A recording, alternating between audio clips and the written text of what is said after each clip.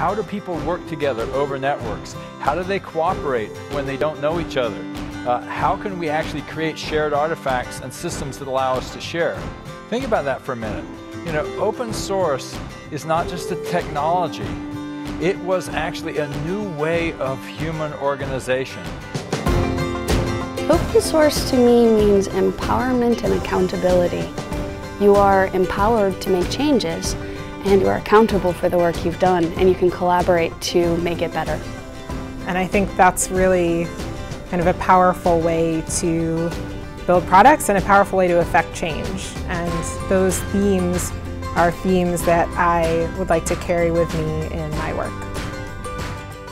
Anyone in the world can access this data, can run their algorithms on this data set to enable them to find the information they need to make better decisions.